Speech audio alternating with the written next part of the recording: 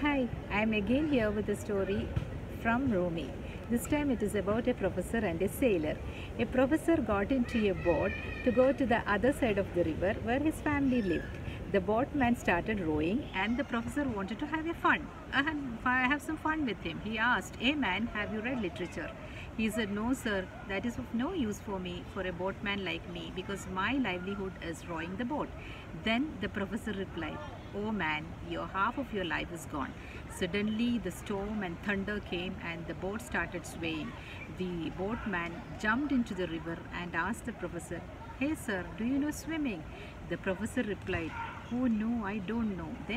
Then full of your life is gone, and the boatman just went swimming to the safety. So beware. Literature won't help you always, but your skills might. So please beware to hone your skills always. Bye.